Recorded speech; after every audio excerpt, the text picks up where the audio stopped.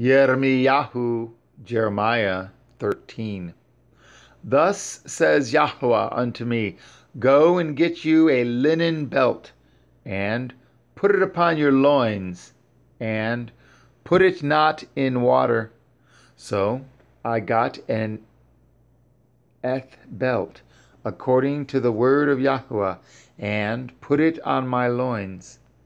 And the word of Yahweh came unto me the second time, saying, Take the belt that you have got, which is upon your loins, and arise, go to Parath, and hide it there in a hole of the rock. So I went and hid it by Parath, as Yahweh commanded me.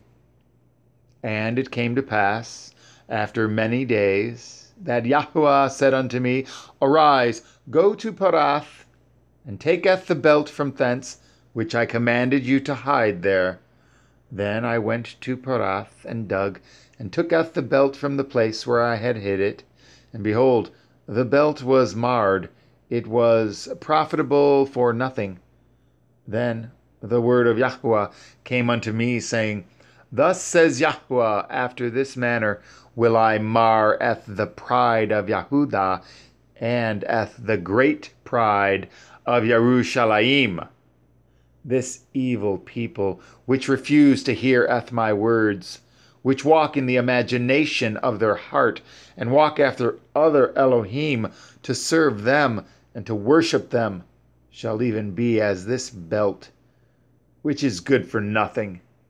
For as the belt cleaves to the loins of a man, so have I caused to cleave unto me the whole house of Yashadael, and the whole house of Yehudah, says Yahweh, that they might be unto me for a people, and for a name, and for a praise, and for a glory.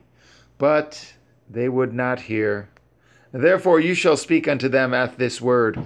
Thus says Yahweh Elohai of Yashadael, Every bottle shall be filled with wine, and they shall say unto you, Do we not certainly know that every bottle shall be filled with wine? Then shall you say unto them, Thus says Yahweh, Behold, I will fill all the inhabitants of this land, even the kings that sit upon David's throne, and the priests, and the prophets, and all the inhabitants of Yerushalayim with drunkenness. And I will dash them one against another, even the fathers and the sons together, says Yahweh. I will not pity, nor spare, nor have mercy, but destroy them. Hear ye and give ear.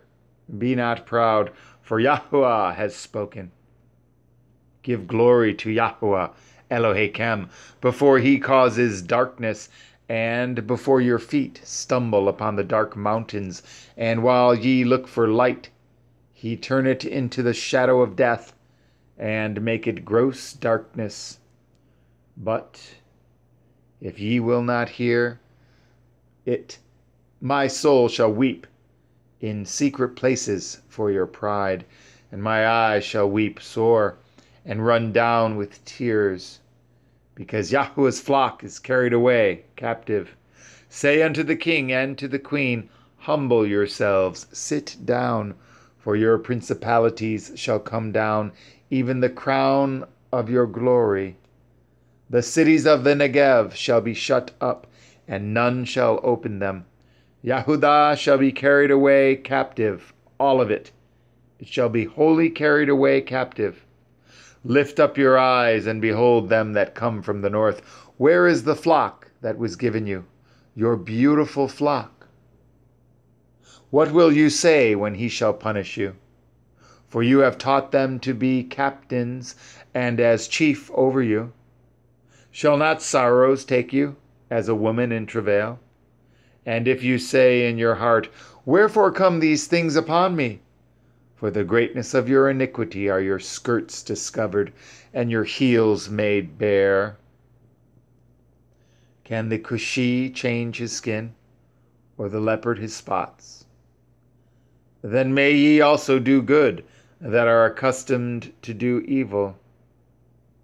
Therefore will I scatter them as the stubble that passes away by the wind of the wilderness. This is your lot, the portion of your measures from me, says Yahuwah. Because you have forgotten me and trusted in falsehood, therefore will I discover your skirts upon your face, that your shame may appear.